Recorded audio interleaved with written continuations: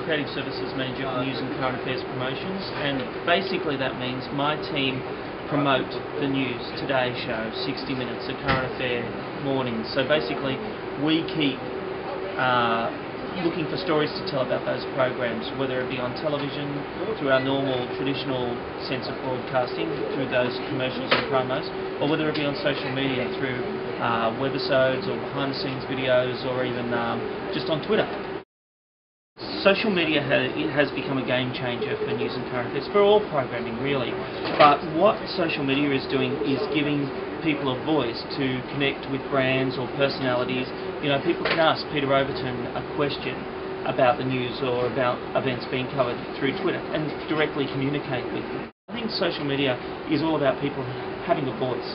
And some of the things we read on Facebook or Twitter actually influence the decisions we make as broadcasters, because if people are getting up in arms about something, we realise that may trigger the fact that this is a story. In some stories, if there has been a big story, we'll use reaction from Facebook and Twitter as a part of a story, telling people how the public's reacting.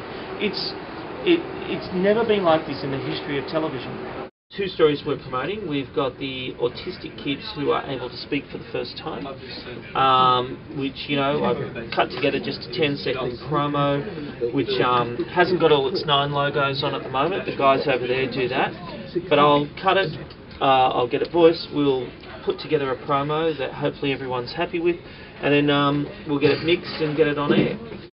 Event TV and news are the two big things that draw an audience each night, and the reason for that is because as people are watching the news, as they're watching an event, whether it be The Voice or whatever it might be, they're interacting with people on social media. So they're talking on Facebook about how, you know, oh, I can't believe the judge made that decision, or this news event, whatever it might be. And they're doing that on Twitter and Facebook and hearing their voice, but taking part in a greater conversation. But yes, it is resource intensive and it can't happen every day.